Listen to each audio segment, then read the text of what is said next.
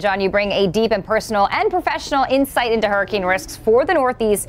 Decades, of course, of forecasting experience. And you're here to explain why this region remains one of the most vulnerable and overdue for a significant tropical impact. So, John, you grew up in Connecticut. Can you tell us what some of those impacts from the 1938 Long Island Express and Hurricane Bob in 1991 meant to you and how those events shaped your perspective on hurricane risks in the Northeast? Well, good morning. Let's start with the 1938 hurricane. That was the hurricane really of record here across the coastal part of New England.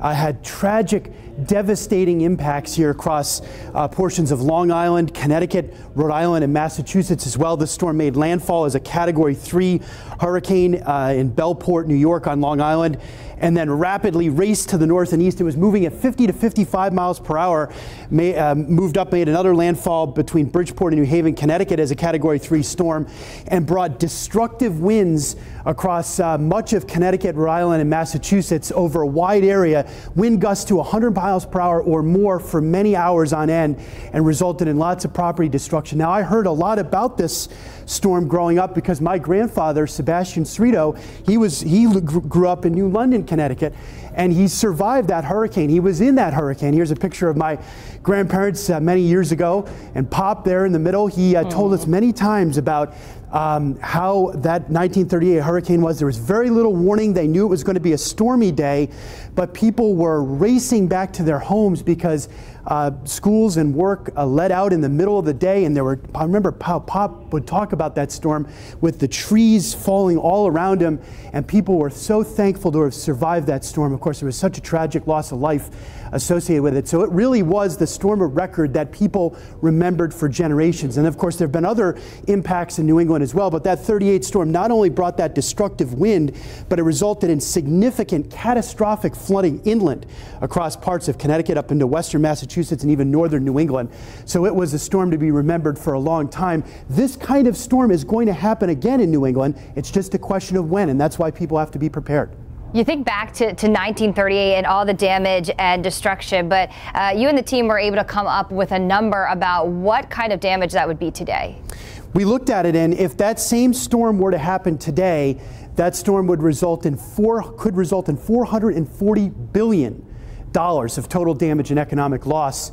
And to put that into perspective, remember the total damage and economic loss from Hurricane Katrina, inflation adjusted, around $325 billion. So you can see this would be a very significant impact in the Northeast.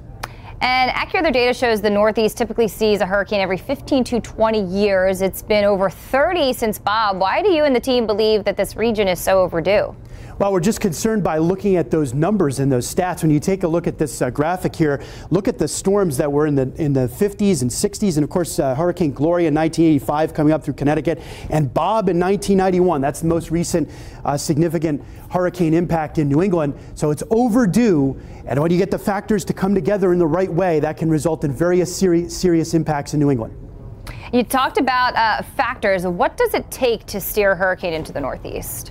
Well, you've got to have it's a perfect setup that's required, and you have to have a strong Bermuda high in place that directs storms further west toward the United States, a dip in the jet stream in the northeastern part of the United States that draws a storm up the coast, and perhaps this is extremely important too, you have to have an area of high pressure across eastern Canada that blocks the exit route, a blocking area of high pressure. Then the storm has nowhere to go but to make its way into the northeastern part of the United States. This is the recipe when these factors come together for hurricane hits in the northeastern part of the United States. And these destructive storms from years past are why people treat hurricanes so significantly in the Northeast, and it's important to prepare for them. So constantly be monitoring the AccuWeather forecast all throughout the hurricane season so you can be best prepared and stay safer and know when to prepare across New England. Unfortunately, we're overdue for a significant impact there, and another storm like the 38 hurricane can happen in the future.